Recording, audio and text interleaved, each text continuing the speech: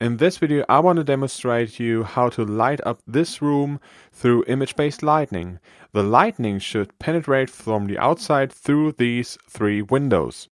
Therefore, I have to assign a material to the windows which contains transparency. I just take this clear glass, which is by default part of the material library. And you can already see how the windows lighten up a bit. I will reset my camera now.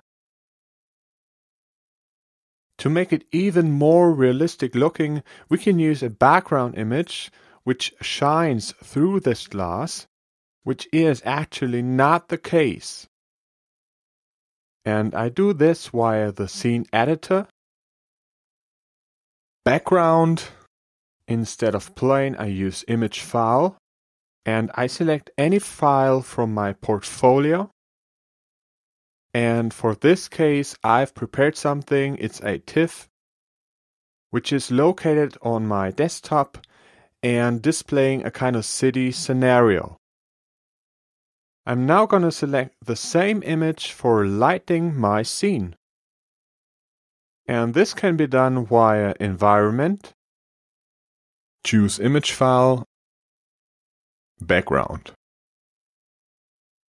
The advanced studio settings are already adjusted, but the preview is still set to preview render, and I will set this to full render instead.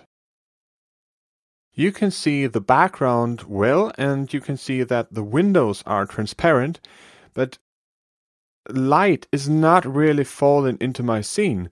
This is actually the task of the Ray Trace Studio, to render this light as well as possible.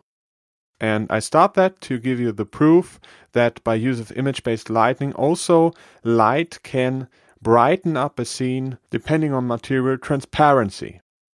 And you can see that the ground reflects, which is not really a specific material property. So to say, if there is no material assigned, then objects reflect the same way mirroring and diffuse.